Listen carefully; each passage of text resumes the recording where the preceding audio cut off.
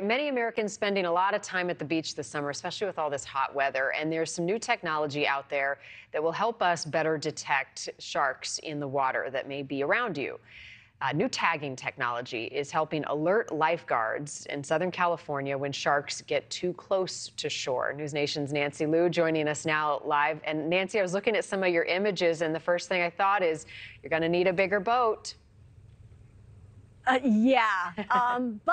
if you're wise about getting in the water, it is safe to get in. But know that there are sharks in the water, and there are more of them because conservation efforts are working. And because oceans are warmer, sharks are coming closer in. So we have a bigger population and bigger shark. We had the joy and incredible opportunity to head out with the Shark Lab team of Cal State Long Beach, and we got to go tag shark off the coast near Santa Barbara, and they use drone technology, and that has really changed the game for researchers because then they can really spot where the sharks are, and then they can move in to tag them. They don't know a lot about sharks, but they do know some things, and that is that they don't want to eat us. Take a listen. This is Dr. Chris Lowe, director of the Shark Lab. Humans clearly are not on the sharks menu, because if we were, then all these populated beaches would be a Costco for sharks. We hear about dawn and dusk, but we also hear about warming oceans. Is it true that shark metabolism is changing because of warming oceans? So many sharks are what we call cold-bodied. In other words, their body temperatures are the same temperature as the water.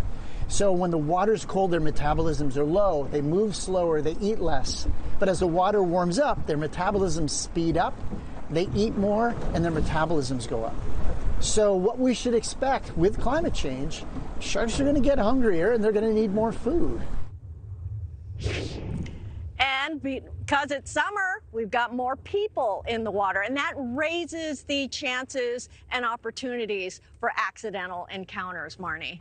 I like this technology. I mean, anything we can do to keep people safe in the water and help protect the sharks as well. So how does the tagging exactly work, Nancy, on the shoreline?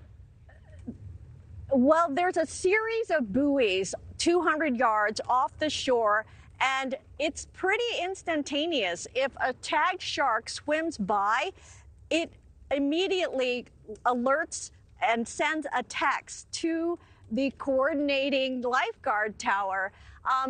But know that sharks are out here all the time. So if they closed down the beach, every time a shark was spotted, the beaches would be closed. Just know that they are out here, and oftentimes nothing happens. More than oftentimes, usually almost all the time, nothing happens. But if there is an accidental encounter, you're out here too far, you're alone, you're in murky water, be aware that there might be sharks because this is their home and you're visiting uninvited. Yeah, don't forget, you're in their space. Real quick, Nancy, how many sharks have they tagged, did they say?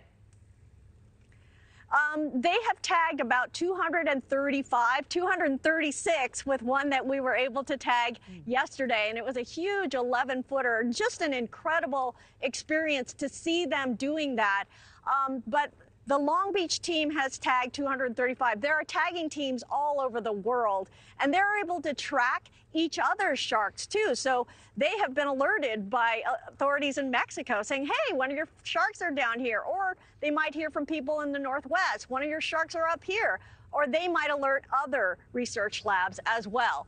But they think that probably 25% of the sharks have been tagged, but it's hard to know how many are out there. And it is birthing season, so the population could be going up sharply. Yeah, well, a lot we can learn from using this technology to our advantage and even tracking some of their migration patterns. Really cool. Thank you for watching. Go to newsnationnow.com to find NewsNation on your television provider. And don't forget to click the red subscribe button below to get more of NewsNation's fact-driven, unbiased coverage.